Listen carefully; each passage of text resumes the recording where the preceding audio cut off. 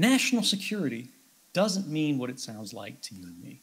National security isn't about preventing foreign troops from landing on US shores, right? We have the largest military spending in the world. We outspend the next 10 nations combined. We could fight a war with the next 10 nations combined and beat them handily. We are an extraordinarily advanced nuclear nation. Our national security is not in question, particularly from political movements. But national security, from the perspective of an intelligence officer, whether there's CIA, the NSA, or the FBI, means stability of the current political system.